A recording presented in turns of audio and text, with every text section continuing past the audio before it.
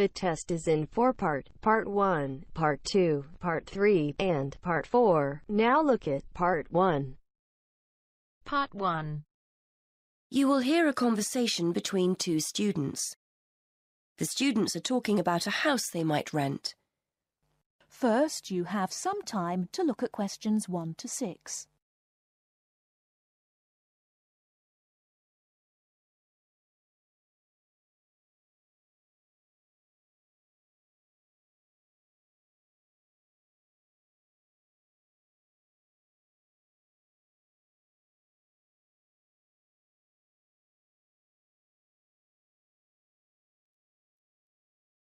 Hi, Jason. So what's the house like? I hope it's as good as the advert made out. It's okay. I think I finally found something we'll both like at last. Brilliant. So what's it like? Well, it's within walking distance of uni. It's in a residential area. There aren't many students living there, but it's easy to get onto campus. And the city centre is only a bus ride away. Okay, that's a good start. But what's it like inside? To be honest, when I saw the advert, I didn't think it would be big enough for the three of us. The rent's not exactly cheap for the area. So come on, is it worth it? Well, it's got 3 bedrooms and a nice living room, so we'll all have our own space to work and somewhere to sit together. It's clean and there's no need to decorate. I'm sure your mum and dad would be happy with it, if that's anything to go by. Okay, that sounds promising. And the landlady was really nice. She's not one of those people with a lot of properties. In fact, this is the only one she has, so she really looks after it. Her daughter was a student and stayed there last year, apparently. Good. The advert said there's no garage, but I can park on the road outside. I checked, and there are no parking restrictions along that road. I know there are some shops in the neighbourhood, so we'll be okay for food and basic things. Yes, that's right. It's a nice house, and the kitchen's fine. I suppose it's not exactly modern, but it's clean and functional. All the things you need: washing machine, cooker. There's no garden, which is a shame, so nowhere to sit in the summer. But there's Wi-Fi, so all in all, I'm happy with it. Before you hear the rest of the conversation, you have some time to look at questions 7 to 10.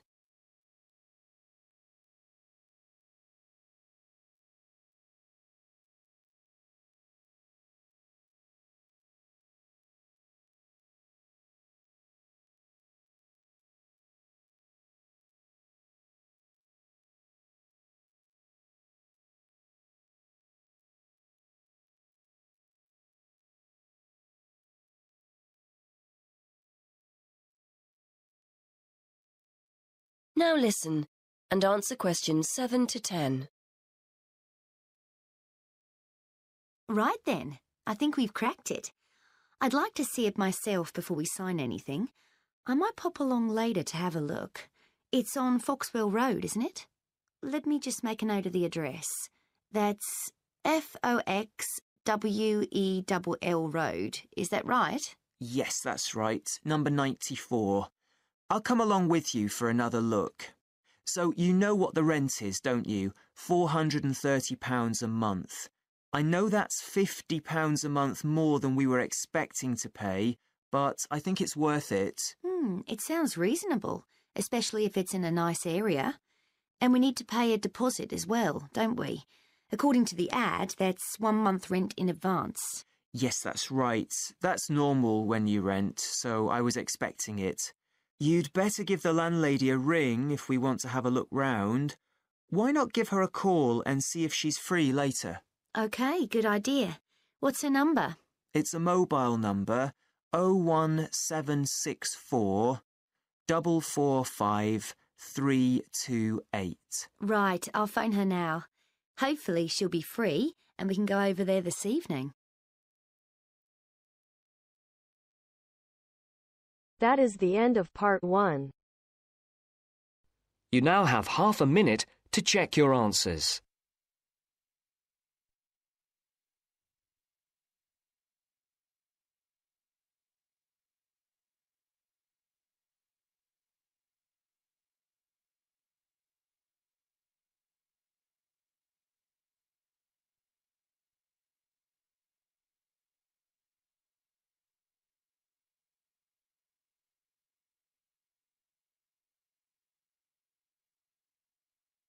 Now turns to Part 2. Part 2. You will hear a man talking about areas for growing vegetables in towns called allotments. First, you have some time to look at questions 11 to 17.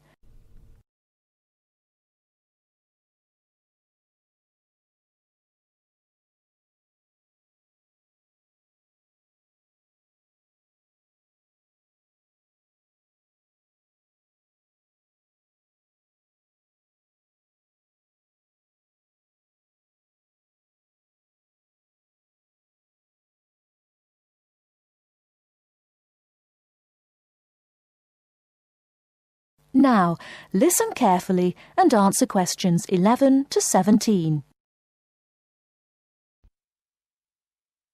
Good evening, everyone. I'm delighted to see so many of you.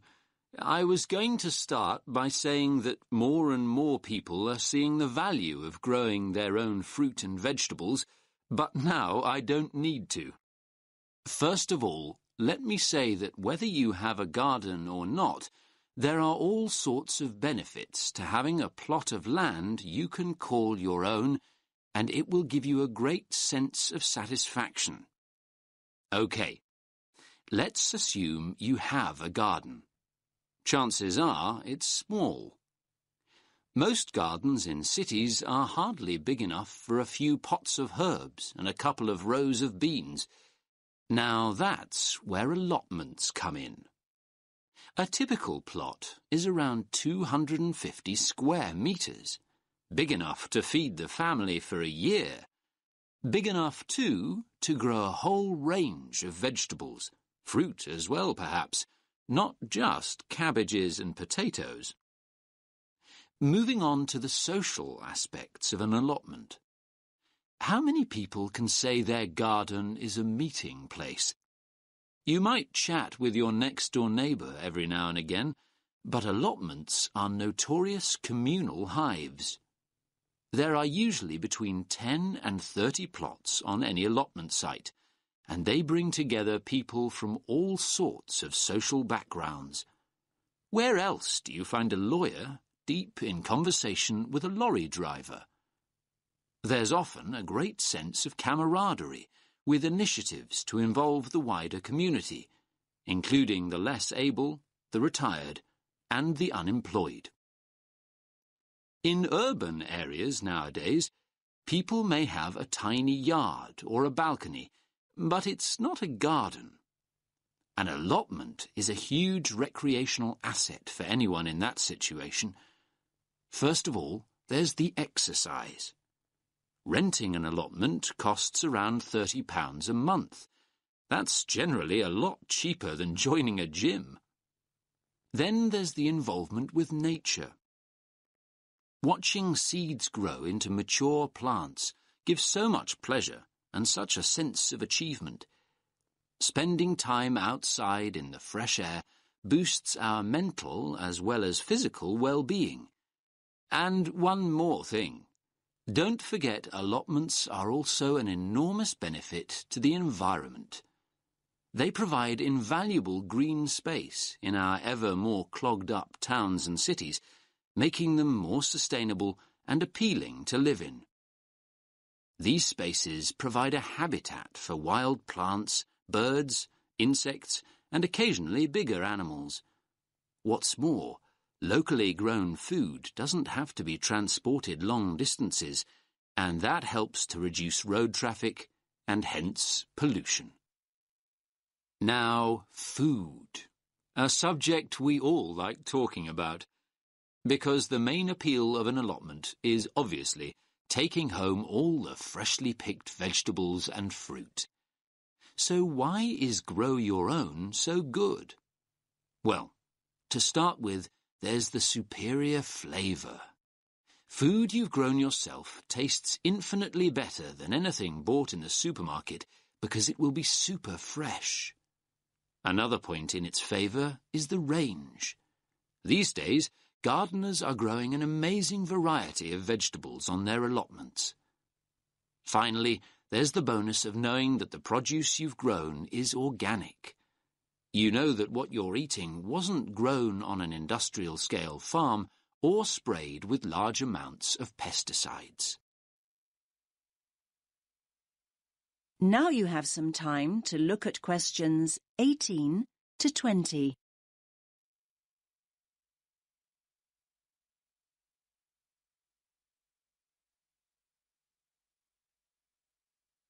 Now listen to the next part of the talk and answer questions 18 to 20.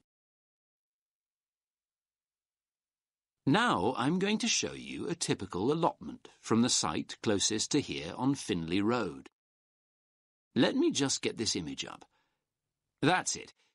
Can everyone see? So, as you can see here, each plot has a fence around it and its own gate. Between the beds are grass walkways. That means you can walk in and around comfortably and not get your boots too muddy. There are soil beds on either side. This plot, in fact, has two smaller flower beds opposite a much larger area for vegetables. And there's also a glass house for growing tomatoes or anything that needs more warmth and protection. Here you can see one of those at the front near the gate. Most allotments have their own shed at the far end, as you can see. Allotments do need a water source, though, and there are stone sinks outside the sheds. A hose pipe can be attached to the tap for easy watering. Some of the plots have a pond, though they're not always popular as they tend to attract insects. And this plot has a compost bin at the end opposite the shed for recycling organic waste. Right. So, how to go about getting an allotment? That is the end of part 2. You now have half a minute to check your answers.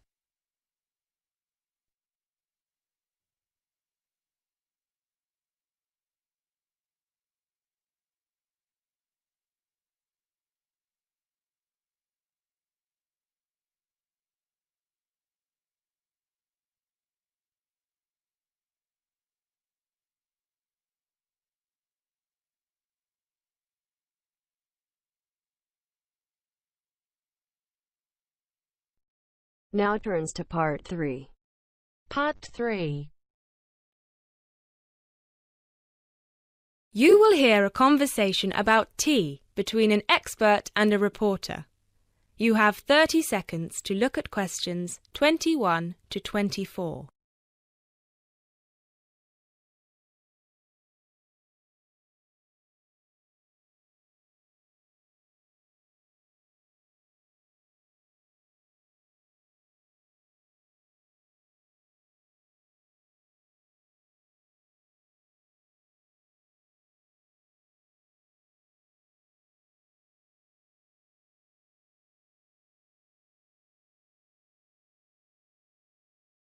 Hi, Jacob. Thank you so much for coming along today. It's my pleasure. I'm very intrigued about what a tea meditation entails exactly. Well, it's very simple, really. I think the first thing you need to keep in mind is that it is mostly about leaving everything that you have been thinking or worrying about today to one side. Really focus on the present moment. Oh, it sounds great. I certainly don't know very much about tea, and I'm keen to get started. But before you go into more detail, can I ask you what your favourite kind of tea is?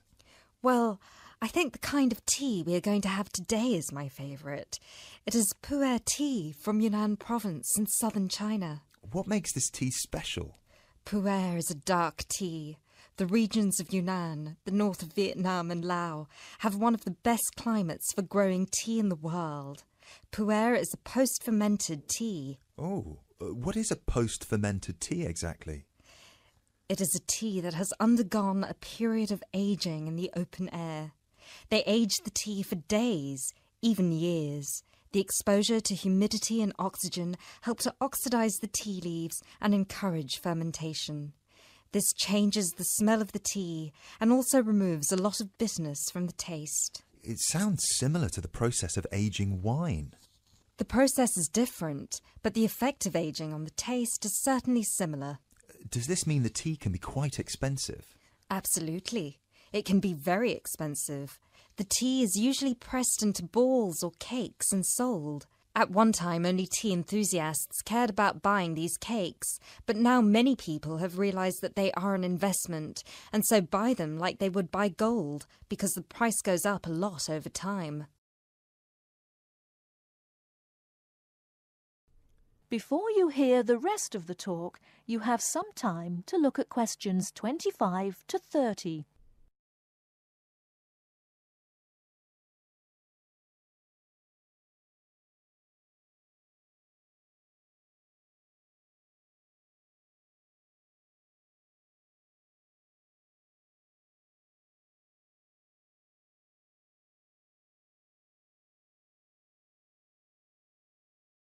Now listen and answer questions 25 to 30.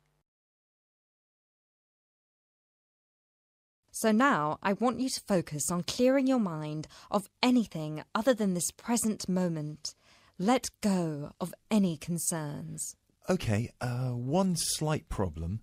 I will need to record our conversation, and I will need to take notes for the article. I plan to write about this for my newspaper. Is that OK? Oh yes, of course. Whatever you need. Thank you.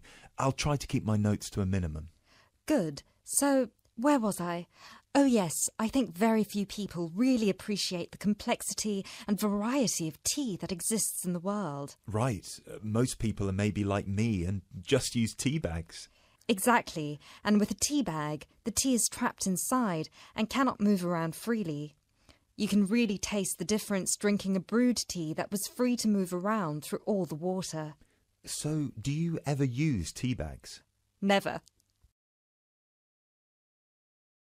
There are many different kinds of tea: white, yellow, black, green, oolong, matcha, herbal and many others. Each one has its own unique properties. To fully experience what each tea has to offer, you must brew it in the correct way. I also believe in only drinking tea that is picked and sorted by hand, rather than using mechanical processes. Although it takes more time, the tea made by hand is so much better that it leads to an increase in the tea's sales. But in that case, surely if there is more interest in the tea, and with the time-intensive farming process, this means there could be shortages because the demand is higher than the ability to produce it. There were shortages for a while, but then an artificial fermentation process was developed in the 1970s, which helped to speed up the fermentation times. As I mentioned, this process has an ageing effect on the taste of pu'er tea that is very similar to the effect on the taste of wine that you get from that fermentation process, though for pu'er tea today, we're talking about that artificial process. How can they do this artificially? The farmers gather the tea leaves into a big pile, then cover it with a large sheet or tarp. They spray water on the tea every now and then, and therefore fermentation happens faster. Usually, the tea is left for 30, 45, 60 or even 90 days still. The farmer will check the tea every few days, and just by the feel of the tea, he knows whether it is ready or if it needs more time. Wow, that sounds like a fascinating process. I never realised that there was such a science behind producing tea. Well, now you are ready for the best part, the tasting of it. That sounds like a very good idea to me. So what I will do now is boil the water, and we can begin our meditation. What does that entail? We need to focus on only two things. The first is your mind and body. Forget everything that you have been worrying about today. Forget about what you have to do later on, or what somebody said to you earlier. Focus on your breathing and on how your body feels. If you have aches and pains, acknowledge them. Pinpoint where there is tension in your body and try to release it. Oh, yes. I can really feel tension in my shoulders. Let it go. Close your eyes if that helps. Take deep breaths in and out. Soon we will drink the tea. When you drink it, think about the taste and how it feels on your tongue. Is it easy to swallow the tea, or do you need to gulp it? Can you brew the tea leaves more than once? Oh yes, you can brew some teas more than 10 times. Now we will shift to noble silence, focusing only on ourselves and the tea. Enjoy.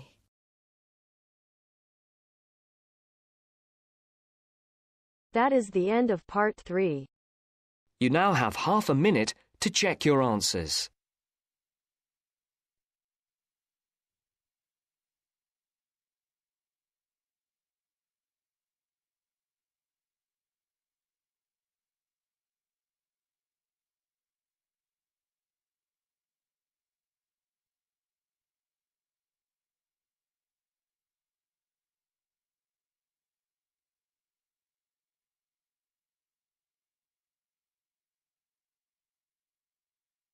Now turns to part 4.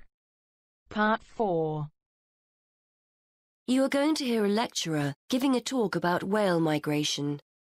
First, you have some time to look at questions 31 to 40.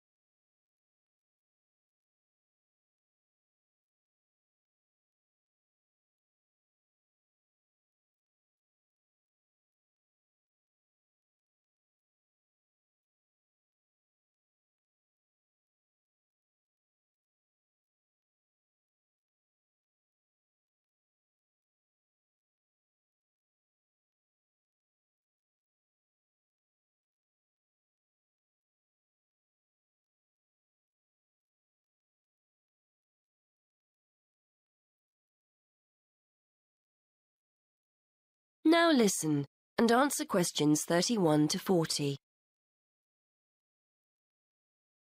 Today we're going to continue our investigation into the use of technology in plotting oceanographic migratory patterns. And I'd like to focus specifically on creatures that we didn't even realise existed until very recently. Pygmy blue whales. In particular, I'd like to talk about a high-tech method of tracking that researchers have used to find out more about these creatures. Pygmy blue whales, which are one of several subspecies of blue whales, spend their lives in the vast expanses of the Indian and Southern Pacific Oceans. They were first identified as a distinct subspecies in 1966. Before then, they were probably confused with the Antarctic or true blue whale, so it's only recently that researchers have started to learn about them and their migrations to and from their breeding and feeding grounds. Scientists are interested in pygmy blue whales because, although they are a very mobile subspecies, very little is known about their movements and their populations. Large-scale movements of whales are particularly hard to study, and what we do know about pygmy blue whales, we've mainly learned from examining whaling records. There are several populations of pygmy blue whales in the southern hemisphere and 2 main feeding grounds off southern and western Australia. Scientists were interested in testing their hypothesis that the pygmy blue whales feeding off Western Australia migrate to Indonesia to breed. To track the whales' movements, researchers made use of something called satellite telemetry. This refers to the use of a satellite-linked tag attached to a whale. When the antenna on the whale breaks the surface of the water, the tag communicates with the satellite system. The location of the whale can be determined when multiple satellites receive the tag's transmissions, much like how the navigation system works on a mobile phone. Researchers receive this location data in almost real time via the project website, which allows them to track the movement of the tagged whale from many miles away. The use of these tags has enabled researchers to discover that pygmy blue whales do indeed travel northwards from the west coast of Australia in March and April, reaching the warmer breeding grounds of Indonesia in June. They remain there until September, at which time they then return to Australian waters. In addition to identifying the migratory pattern of this particular population of pygmy whales, research has also shone new light on the whales' feeding patterns. It's usually assumed that whales go without food outside of the summer, when they leave their feeding grounds. But interestingly, the pygmy blue whales studied travel from productive feeding grounds off Western Australia to productive areas in Indonesia, and therefore probably still have the opportunity to feed whilst they're in their breeding grounds. It is hoped that mapping the migratory movements of the pygmy whales will help conservation efforts for these endangered animals, and the study has enabled researchers to identify specific conservation issues. For example, the migratory routes of pygmy blue whales correspond closely with shipping routes. Consequently, researchers are keen to monitor whether this has any negative effects on the whale's behaviour. Baleen whales, these are whales that use filters to feed, not teeth, use sounds to communicate and to gain information about their environment. Clearly, as pygmy blue whale movements correspond to shipping routes, there is potential for the noise generated by ships to affect communication and hence social encounters and feeding. Previously, researchers could only hypothesise that pygmy blue whales occupying Western Australian waters travelled into Indonesian waters. Now that this hypothesis has been borne out by evidence, conservation efforts can be undertaken in a wider area than just Australian waters. However, scientists aren't stopping here. A question mark still remains over the movements of the pygmy blue whales that utilise the feeding grounds further south, off the southern coast of Australia. Genetic evidence indicates that there is a mixing taking place between the population of whales in the feeding grounds of Western Australia and the population further south. Researchers are keen to discover whether the pygmy whales from the southern feeding grounds follow a similar migration route to those from the west coast, or whether they migrate to the subtropical region to the south of Australia. As a result, there are plans to tag the pygmy blue whales further south in order to find out whether they move through the same areas as the western population and are therefore exposed to the same risks. That is the end of part 4. You now have half a minute to check your answers.